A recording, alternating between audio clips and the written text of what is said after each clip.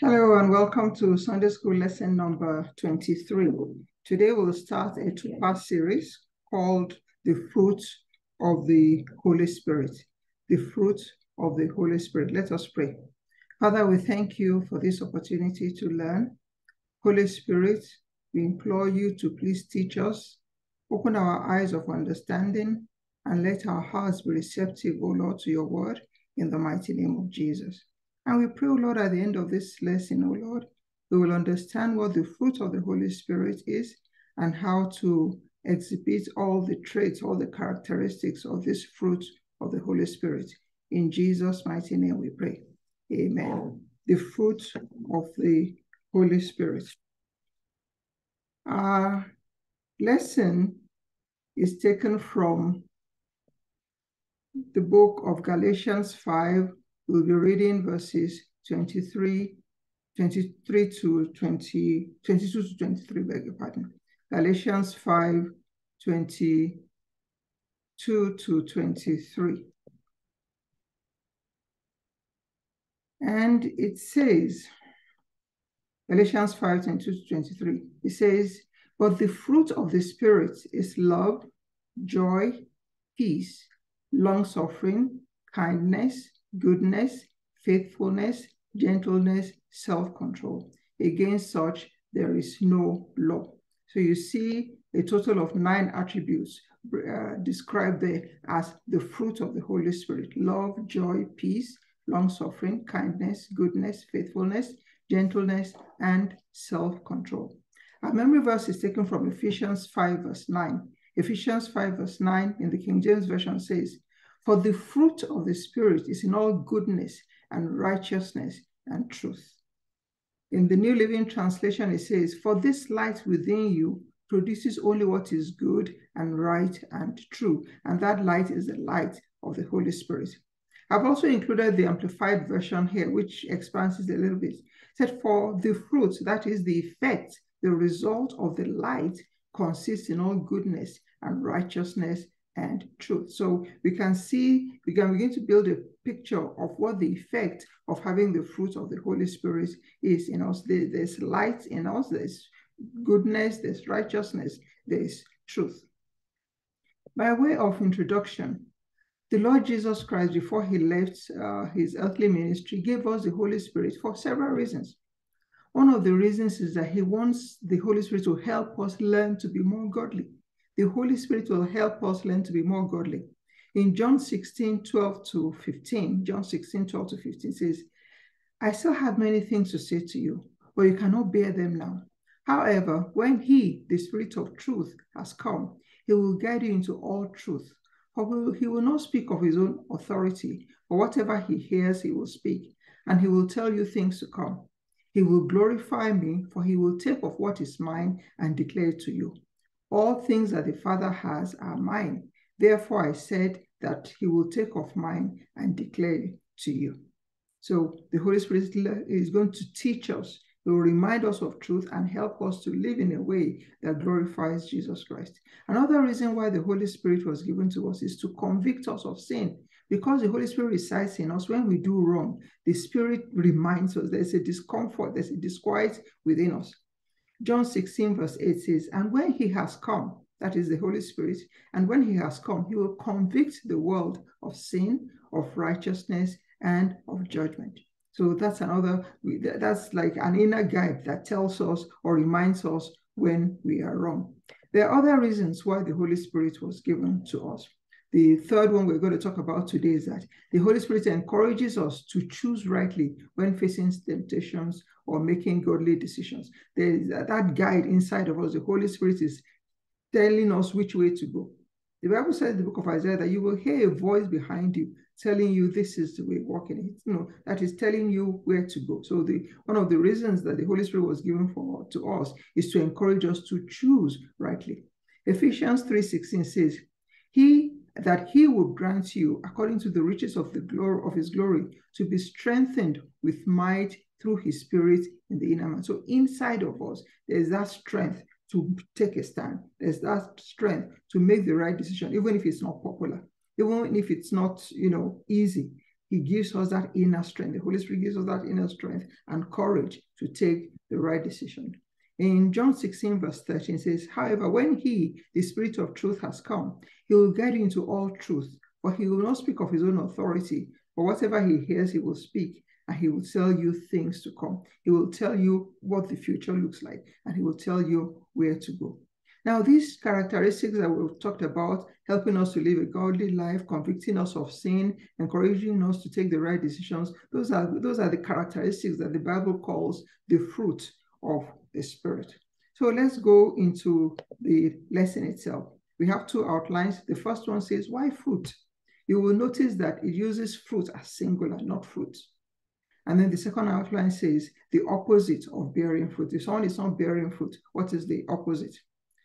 So outline one, why fruit and not fruits?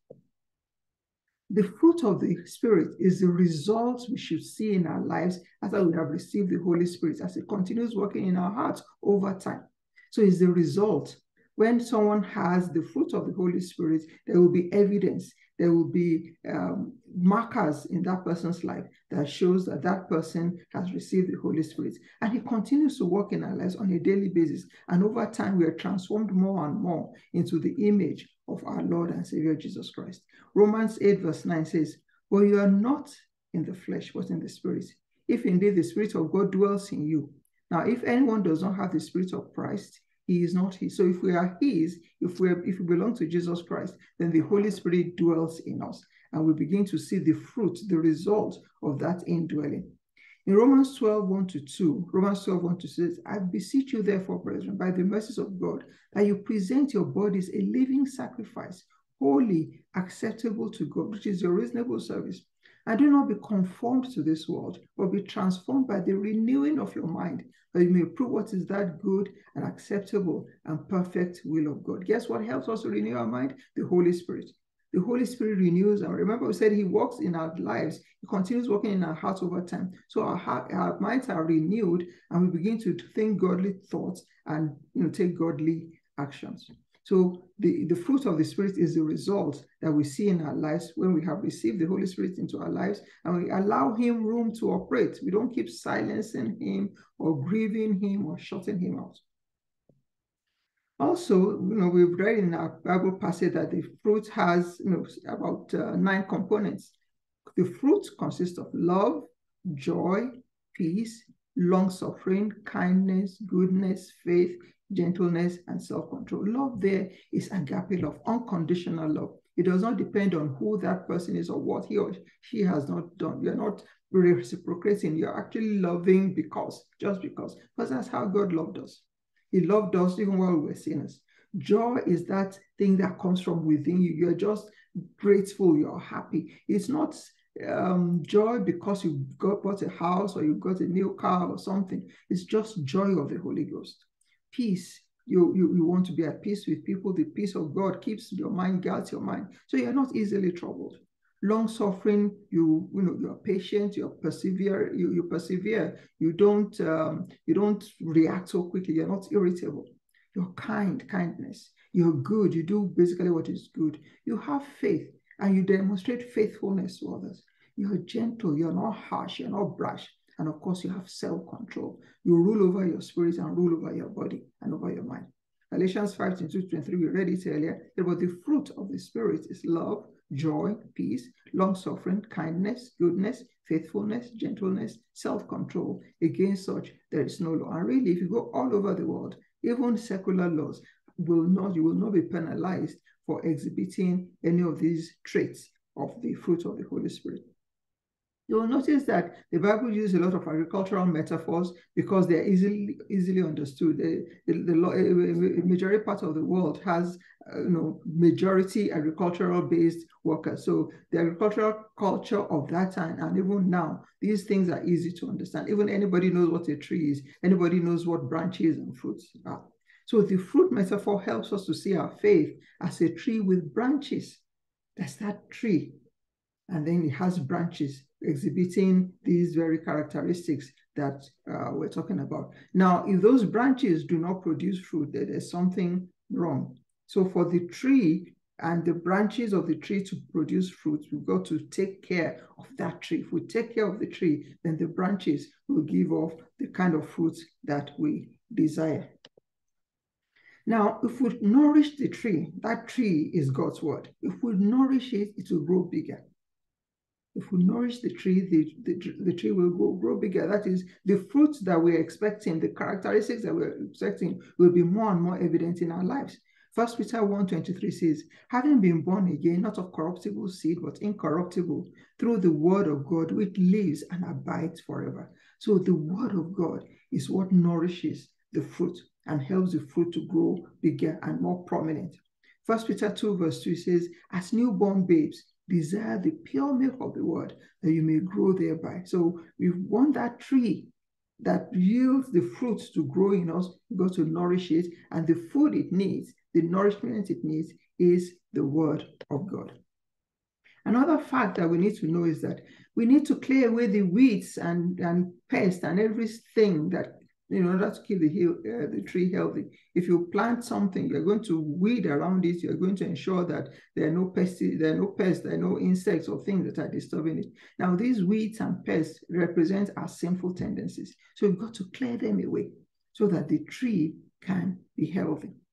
Ephesians 4:22-31. Ephesians 4:22-31 says that you put off concerning your former conduct the old man, which grows corrupt according to the deceitful lust, and be renewed in the spirit of your mind, that you put on the new man, which was created according to God in true righteousness and holiness. Therefore, putting away lying, let each one of you speak truth with his neighbor, for we are members of one another. Be angry, do not sin. Do not let the sun go down on your wrath, nor give place to the devil. Let him who stole steal no longer, but rather let him labor, working with his own hands what is good, that he may have something to give him who has need. Let no corrupt word proceed out of your mouth, but what is good for necessary edification, that he may impart grace to the hearers. And do not grieve the Holy Spirit of God, by whom you were sealed for the day of redemption. Let all bitterness, wrath, anger, clamor, and evil speaking be put away from you with all malice. Colossians 3:8-10 says something similar.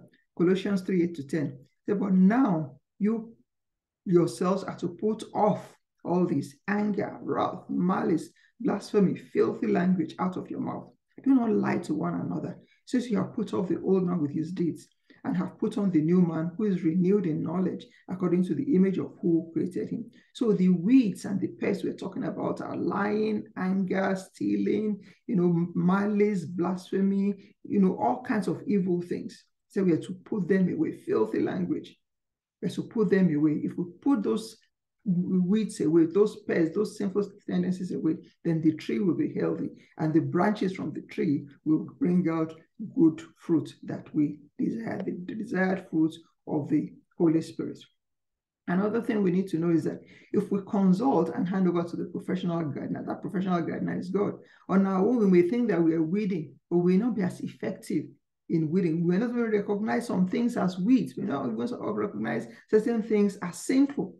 But if we allow the professional gardener, if we allow God himself to help us weed our garden and weed away those habits, some known, some unknown, some hidden, some very subtle, if we allow the professional gardener to work on us, then we will be on track, and our tree that brings up this great fruit of the Spirit will remain healthy. 1 Chronicles 16:11. 1 Chronicles 16:11 says, seek the Lord and his strength, seek his face evermore. In other words, hand over your garden to God.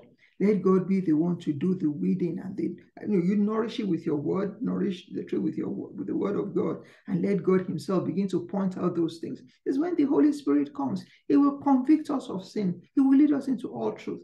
So let God, the Holy Spirit, help you to point out those things. He convicts us of sin. Some things we do unknowingly, we don't even realize they're wrong. We see we're joking, we call someone by a bad name, or we do things that are not stealing or lying or committing adultery. Those are sins, but there are other more subtle sins. The Holy Spirit will point these out to us. If we hand over to God, seek his face, then we will be fruitful, our tree will remain healthy and strong, and the fruit will be evident and abundant. So before we end this outline, this first lesson outline, there's a question for you and I.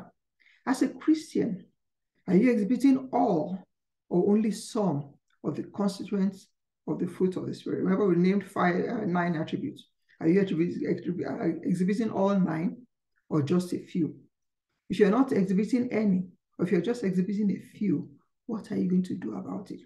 How are you going to ensure that you exhibit the full gamut, the full range of the fruit of the Spirit? That is food for thought. That's, we're back in our quiet time. We should ask God to help us so that we may bear the fruit of the Holy Spirit in its fullness and exhibit all those 9 characteristics that we have talked about. The Lord will help us in Jesus' name. We'll now go on to the second outline, which talks about the opposite of bearing fruit. I think we have an idea what that means. If something is not bearing fruit, it's probably dead or not something.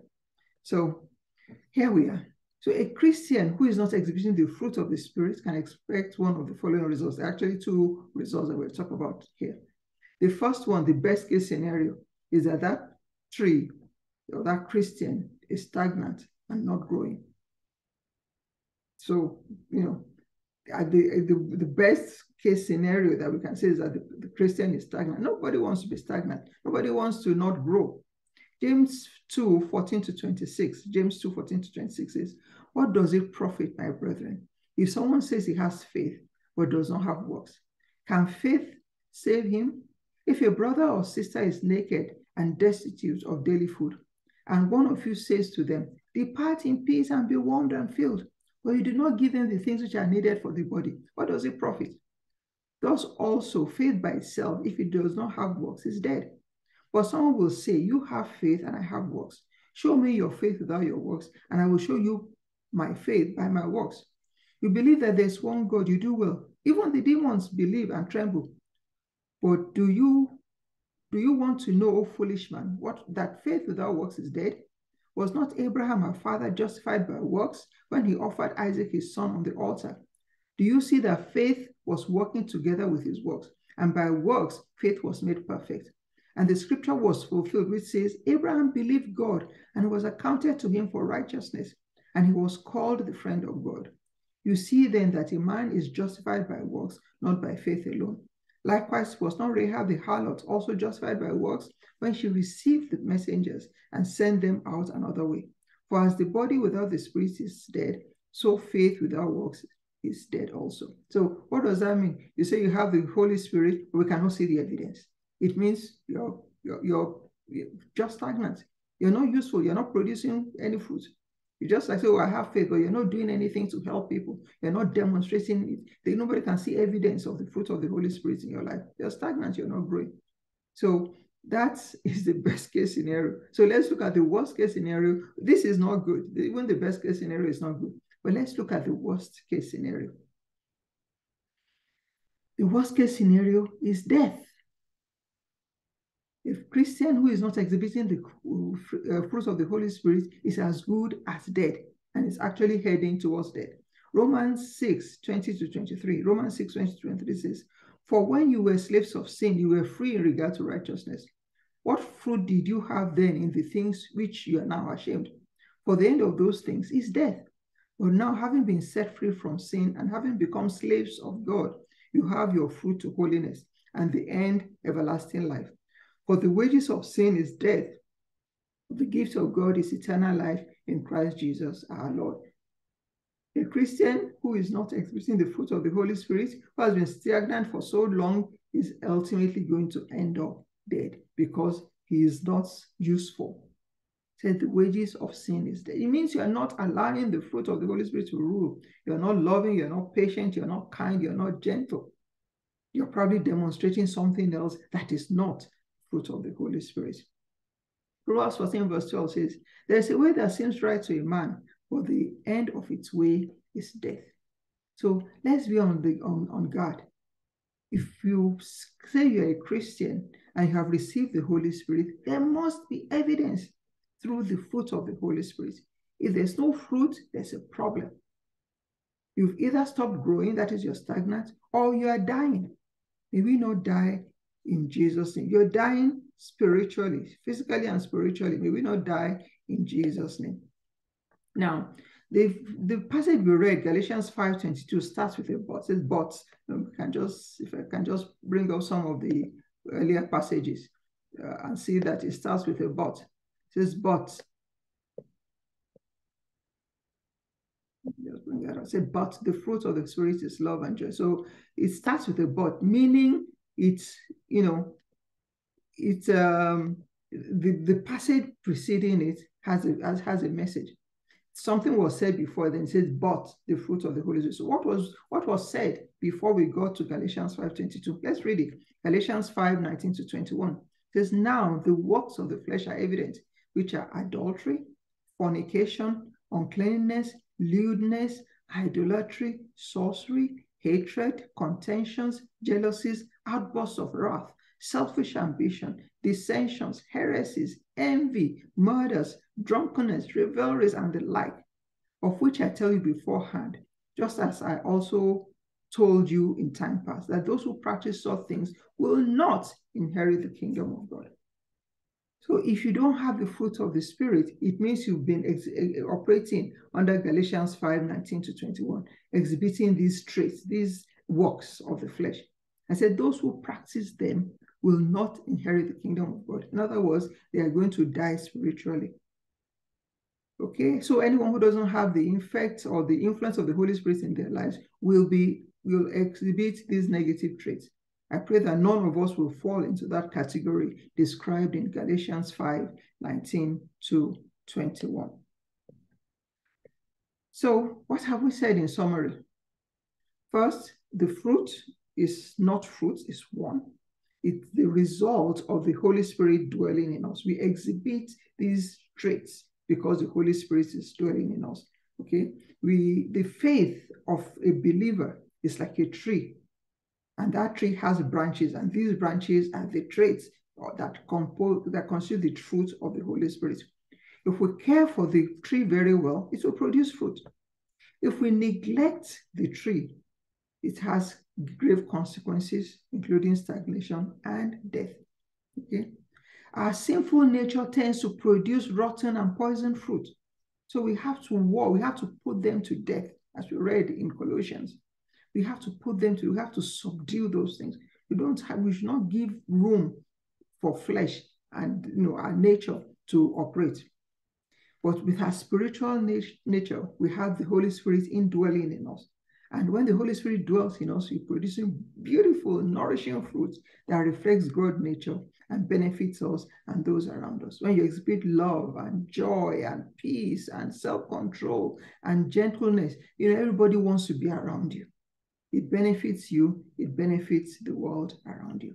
I pray that from now on, we will all exhibit the fruit of the Holy Spirit in the mighty name of Jesus, and that we will not fall back and start exhibiting the works of the flesh, which can ultimately lead to spiritual death. Let us pray. Father, we thank you for this lesson. We pray, Lord, that your Holy Spirit that is indwelling in us will come to life and will bear fruit in us in the name of Jesus. We pray and we receive every single of the 9 traits, the 9 attributes of the fruit of the Holy Spirit that may be evident in our lives, and that we will nourish it with your word, and we will obey you at all times in the name of Jesus. I pray that none of us will ever fall back to perdition and start displaying the works of the flesh, which will ultimately lead to death. Thank you once again, Holy Spirit. Thank you for helping us. Blessed be your name, O Lord. In Jesus' name we have prayed. Amen. Shalom.